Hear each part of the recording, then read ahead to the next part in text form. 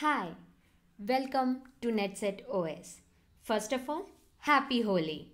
In this Holi festival, we will have a fresh topic, Matplotlib.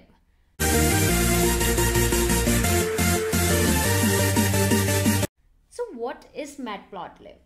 Matplotlib is the technique to present the data in a pictorial or graphical format, as the data in a graphical format allows them to identify new trends and patterns easily. For example, as we are hearing the case of coronavirus. Here we can see top 10 countries with the most confirmed coronavirus case. And when we understand with the help of graph, it makes us a clear understanding that which areas are mostly affected. For understanding it better, let's go to Kaggle.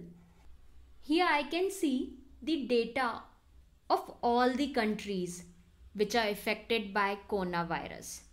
But if I am a data analyst, I need to present it more in the form of graphs so that it can give you a clear idea. So I presented this with the help of BigQuery, where I took the data here and presented in the form of a graph, where I can understand it clearly that mainland China is the one which is mostly affected. It gives me clarity because this enables the data scientist to use the new patterns from the data in the relevant places. Now if I want to present it in another form like scatter data, bar graph or histogram graph.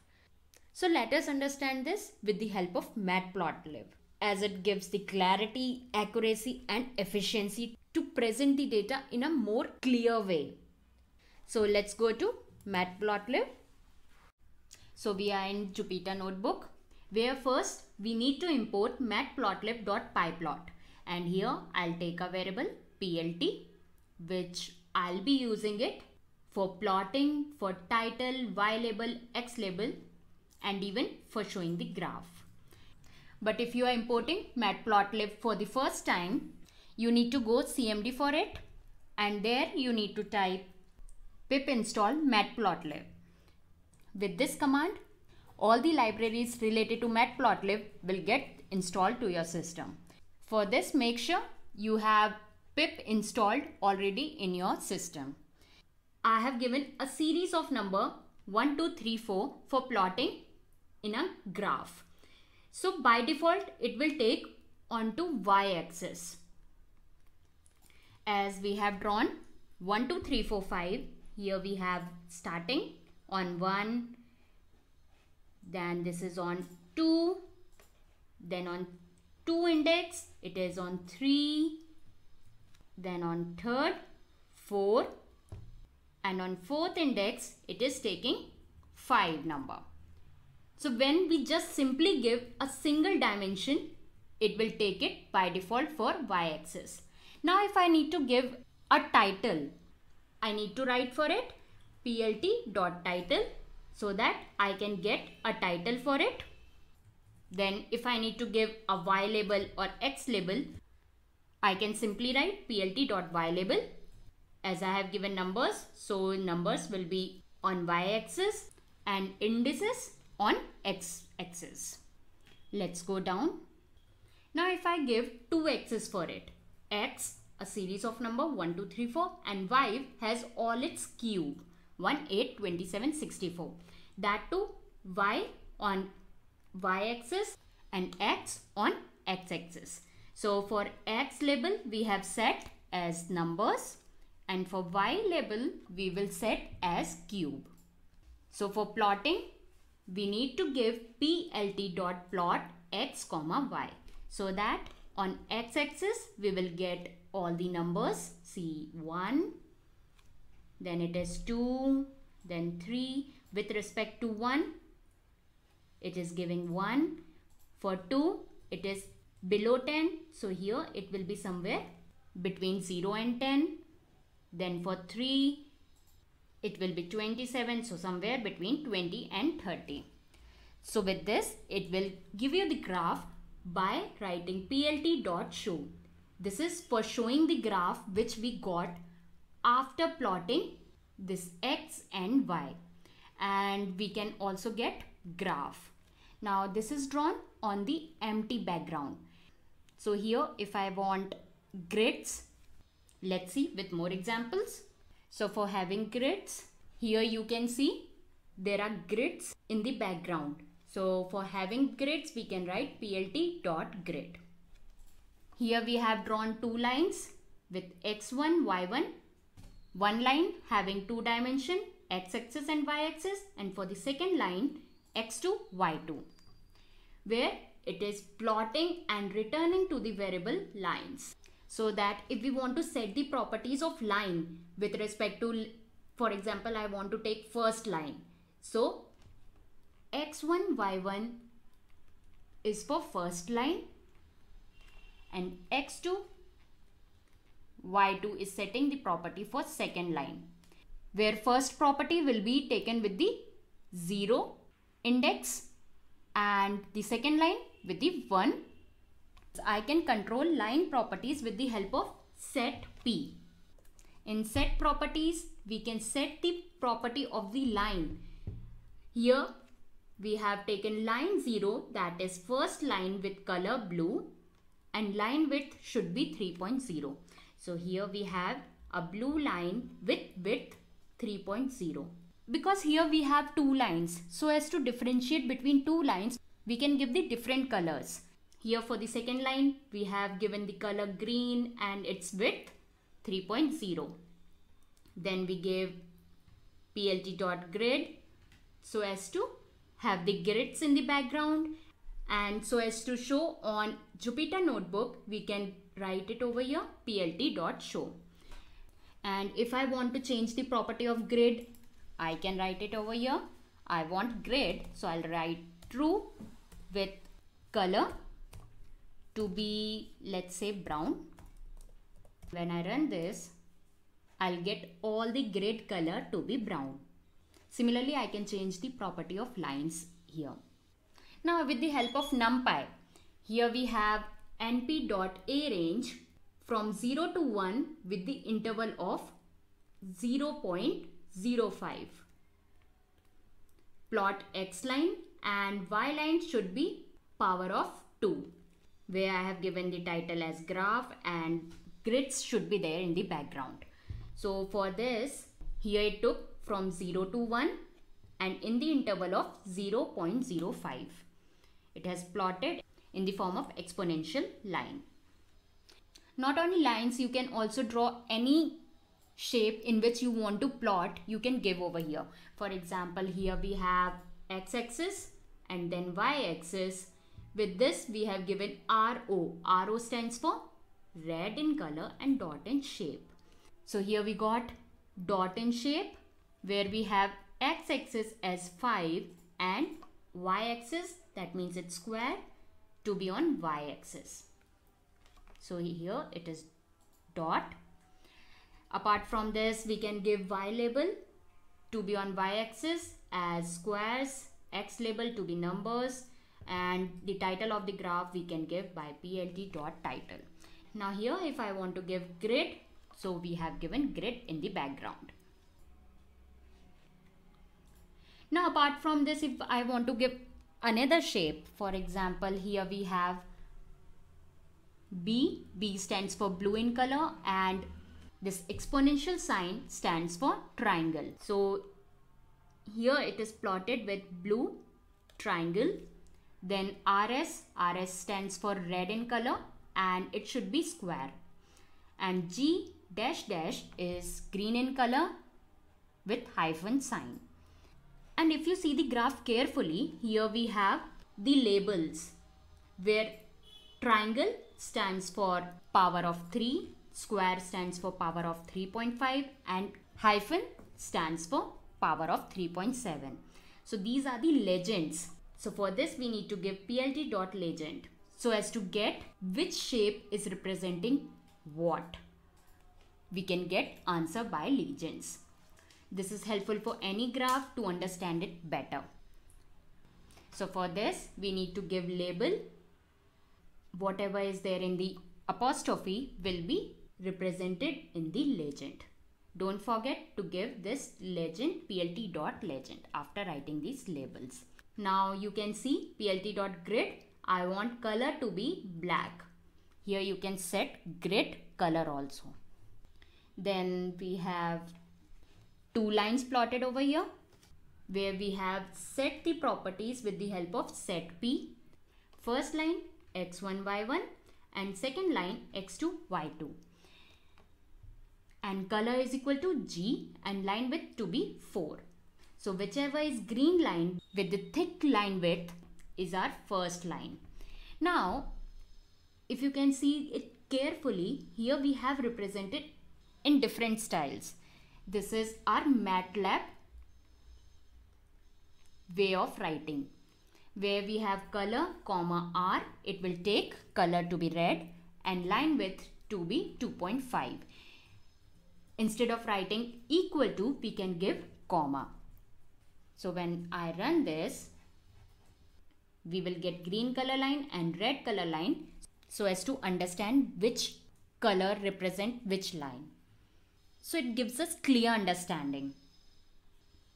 Now if we see more, here we have represented with the line. Now if we want to represent with bar graph, we can simply give its x-axis and y-axis, and for second x-axis and y-axis.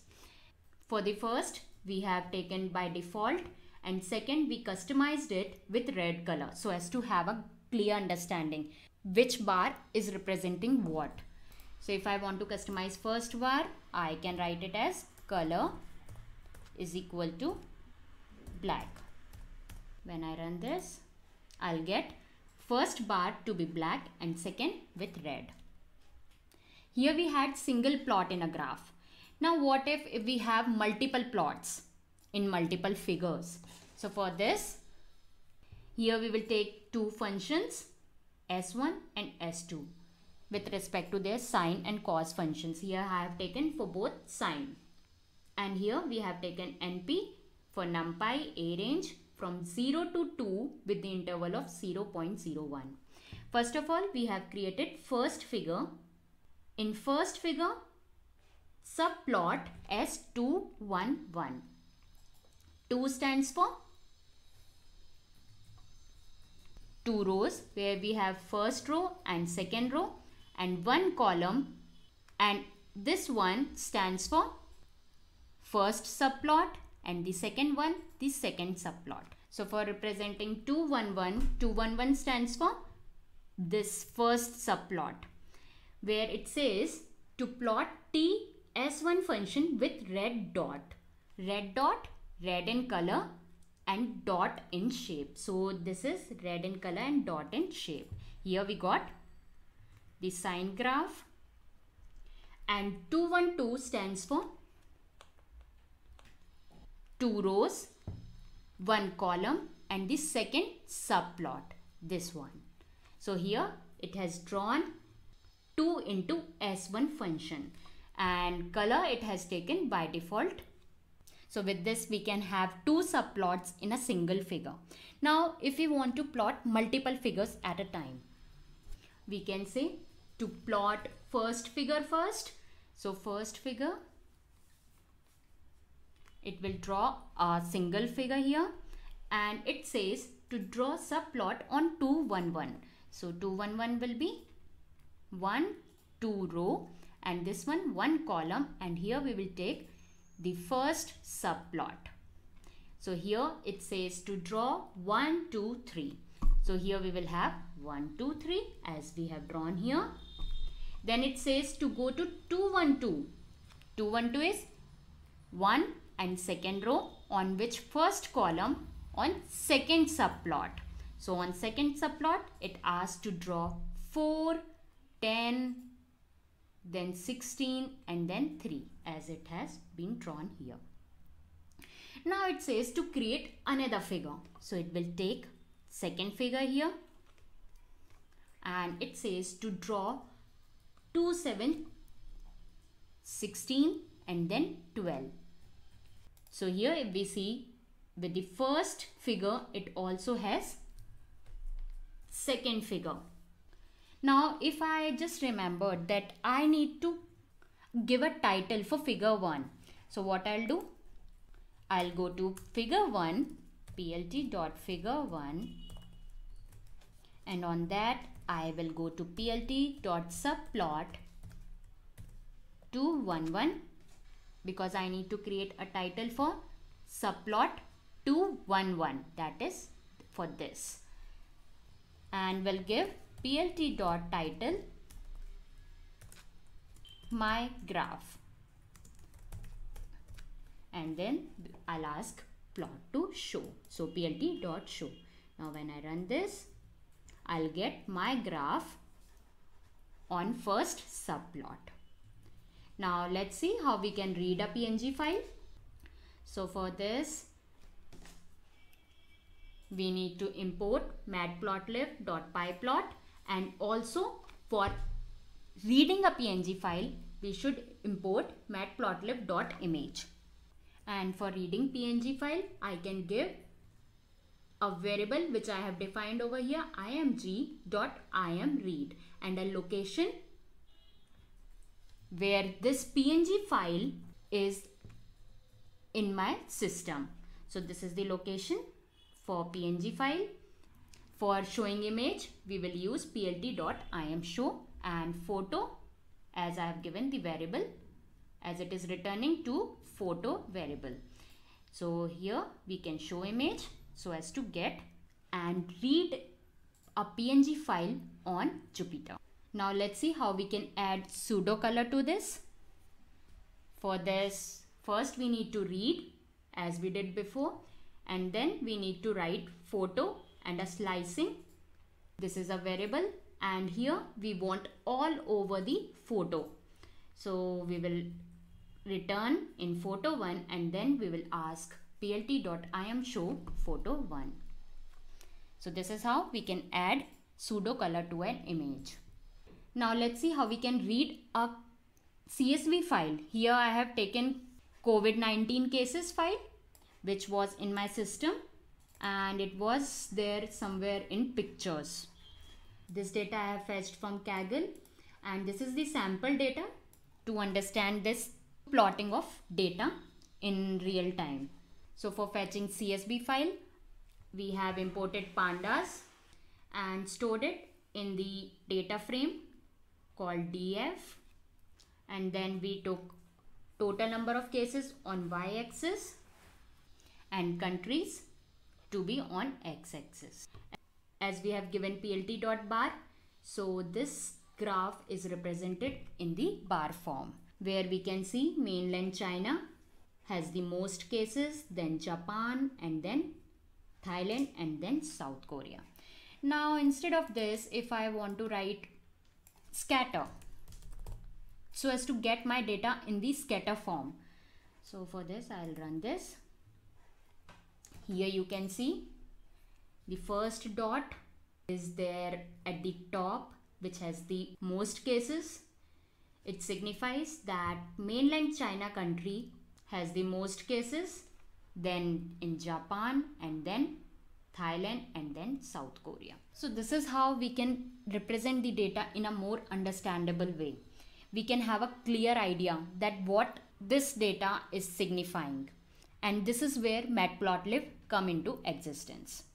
So I'll be coming up with more content, and in the next video I will be representing this COVID-19 case with the help of BigQuery in the Google Cloud.